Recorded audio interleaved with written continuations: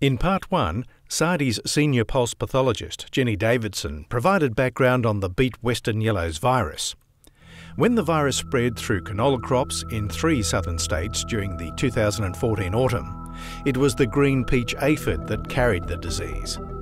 Senior entomologist with the South Australian Research and Development Institute, Greg Baker, takes up the story.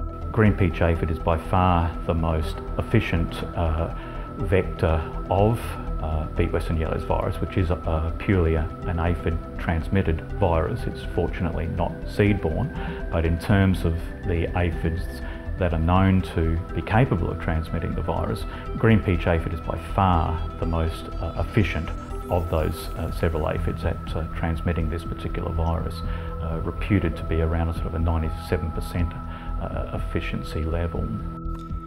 In hindsight, it's now clear the combination of plentiful host material and optimal weather conditions resulted in more generations of green peach aphids being produced compared to a typical season. It's important to recognise that all aphids are female and able to produce young, and subject to, as I said, subject to the prevailing temperature conditions, are capable of producing a good perhaps half a dozen or so aphids per day under optimal, or young aphids per day under optimal conditions. So any one aphid could produce how many offspring? 40, 50 or possibly somewhat greater, but in that general range is my understanding. And over how long a period would that be? I mean, it depends on the prevailing weather conditions, but that could occur over 1 to 2 weeks. As the density of the aphid population increases on a host plant, an important developmental change begins to occur, making it possible for the aphids to migrate. They produce wings. Under particular conditions, of which aphid crowding is one such condition, that stimulates the production of the wing forms, which then allows for that further dissemination of the population with its virus load. Where they fly to is only as far as the next available host plant. So it's very likely the early sown canola was conveniently emerging as any weeds sprayed at sowing time began to die off.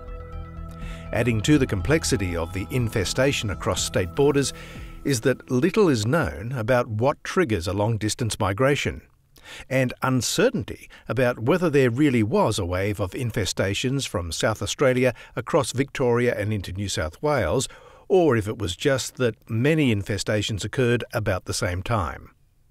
We believe it was essentially sort of an in situ situation that basically mirrored what was occurring in South Australia.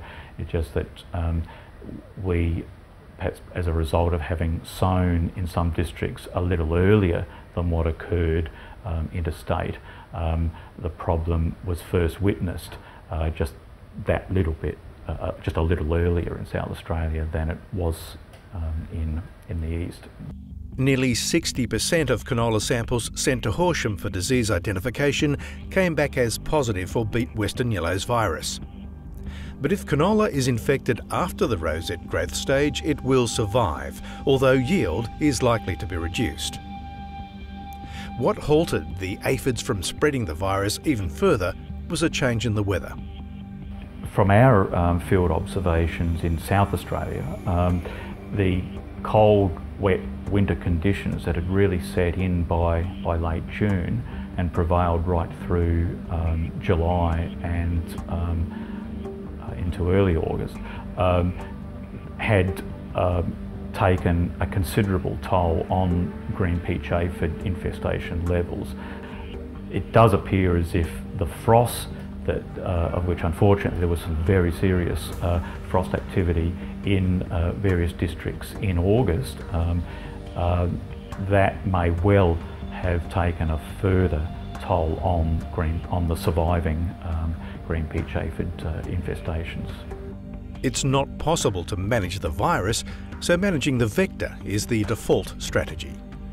Recommendations from the forensic analysis will likely focus on pre-season farming practices, such as control of weeds and volunteer crops, and canola sowing rates.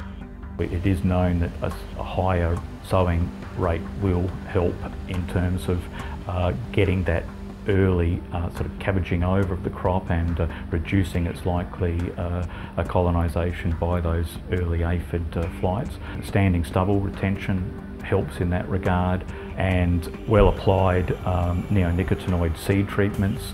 And one of the things that we would hope to learn from the GRDC funded survey is whether or not there are substantial differences in susceptibility between different canola varieties, and be able to factor all of that information into future management. Greg Baker, Senior Entomologist with SARDI. In the final part of this retrospective on the Beet Western Yellows Virus and Green Peach Aphid, what was learnt about the extent of the aphid's resistance to chemical control?